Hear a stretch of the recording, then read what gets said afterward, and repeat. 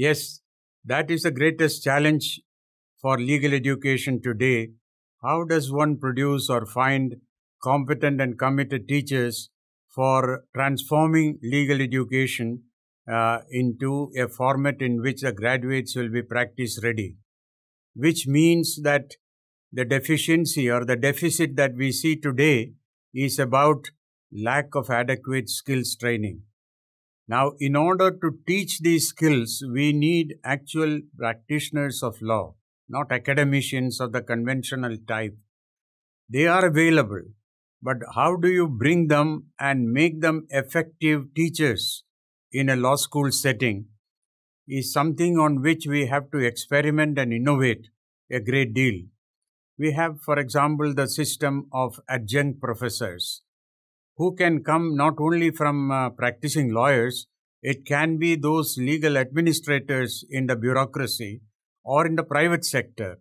They can come as adjunct professors and co-teach with a regular teacher on matters like role play or group exercises in which you can simulate and then enable the students to have a feel of learning by doing. This is something which I want to little elaborate. We are trying to do it in the law school as to how we can have the blend of practitioners, the linkage between the practicing profession and the academic profession for the benefit of better teaching of skills. Long ago in England, when the legal profession was developed, there was no college teaching law. People who wanted to be legal practitioners used to join an inn of court, where the barristers and the solicitors were doing the work of what a lawyer is doing today. An aspirant to join the profession will join an inns of court, observe what they are doing, imitate them, participate in their deliberations, their transaction work, etc., accompany them to the courts and learn step by step over a period of time, maybe 5 to 8 years, before you are declared a barrister. In other words, learning law was as simple or as difficult as learning swimming. You can't learn swimming by reading a book on swimming. You have to get into the water and start practicing. Or a carpenter learns carpentry, or a plumber learns plumbing. Similarly, the lawyer used to learn by learning the skills by participating in the activity rather than attending a class on theoretical understanding of law. Now, today we have come to a stage where the theoretical understanding will have to be blended with the requisite skills to be able to apply the law to solve a problem. Now, to organize this, you need different types of teachers, not merely teachers which UGC recommends an LLM with a net qualification. Well, that doesn't make a teacher, in law at least. You have to have some practical experience. Now, some people say that, well, allow a full-time teacher to practice law also. That does not solve the problem completely. You can have a legal aid clinic, perhaps, in the law school, wherein under the supervision of practicing lawyers or retired judges, you would be able to involve the students on a variety of paralegal activities involving research, fact gathering, fact analysis, documentation, legal writing of petitions, drafting of contracts. A variety of things can be learned around the legal aid clinic. The clinic need not be in the campus. It can as well be off campus, or you can organize it in a lawyer's chamber if possible. What I mean to say is that the new type of a law teacher to be able to discharge this challenging task is to be a cooperative activity, which I would recommend should be organized under what I call a lawyer incubation clinic.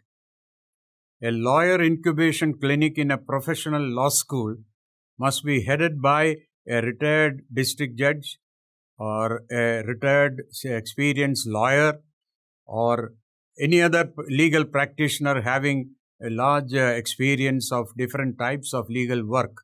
Now, he must be a full-time director of the lawyer incubation clinic. and he must be assisted by a couple of assistant professors who have also some exposure in, for example, if such a clinic were to be there, then even students of the final year LLB program can prepare and argue cases in a consumer forum where you don't need a licensed practitioner. And arguing a matter before the consumer forum, preparing it and developing your advocacy skills will be a great learning experience. Like that, preparing a petition and appearing before a collector for some legal grievances to be remedied, or before any other administrative authority. These are tasks which can be done provided the student is under supervision of a proper experienced person. In other words, the faculty need to be reorganized to be able to do these skills. And the skill training should start right from first semester through the 10th semester in a 5-year program. And whatever can be absorbed on the first semester. For example, I can tell you when I started the National Law School at Bangalore, the first year student, fresh from the higher secondary school, was asked to do a project for nearly 30 marks. And the project was on a topic like a day in a police station or a day in the stock exchange. We didn't tell them where is the stock exchange, what is a police station like. You, over a period of 2 months, visit as many times as you want, interact with as many people in the police station or the stock market or elsewhere, and give us an understanding of what that institution is doing, who are the characters there, what are the procedures that are followed there. The student, the first year student, does by the end of the second month or third month, first semester, gives us a 20-page report. That is the learning of skills, legal method course. You can have a legal writing course on that. Similarly, as the student proceeds to the second semester, third semester, we give him some more complicated problems, which will require partly empirical analysis and partly library research. In the course of the 5 years, he develops legal research skills, legal writing skills, communication skills, negotiating skills. Apart from that, we have specified courses. As you know, in the civil procedure and criminal procedure, we have a lot of practical training skills introduced, partly through internship during the vacation period. If it can be properly organized, that is a great learning experience. I think, what we call clinical legal education is something which we borrowed from the medical education.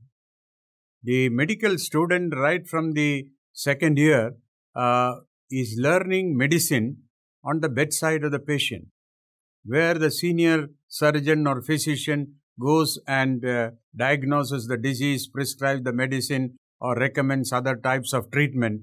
The student every day doing it over the whole year learns the practice of medicine under the supervision of the senior physician on the bedside of a patient. We borrowed clinical legal education from the medical education field and said similarly, a client coming to a lawyer with a legal problem, the lawyer tries to analyze it with the help of his own experience on factual investigation and legal analysis, etc. And you participate in it, ask questions by trial and error over a period of time while you are still a student. You will be able to organize those skills, imitate and practice it. Therefore, clinical legal education is indeed a great learning experience. We call it learning by doing. And today, with what you have in the program that you are organizing, you have the online facility where a virtual classroom can be created by technology.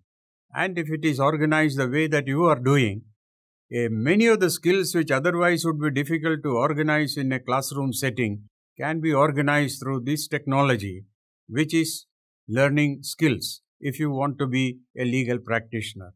Even this will not sort out all the problems, but as technology develops, you will be able to have video conferencing, you will be able to have several methods whereby one could learn some of the skills by participating in this sort of online experience.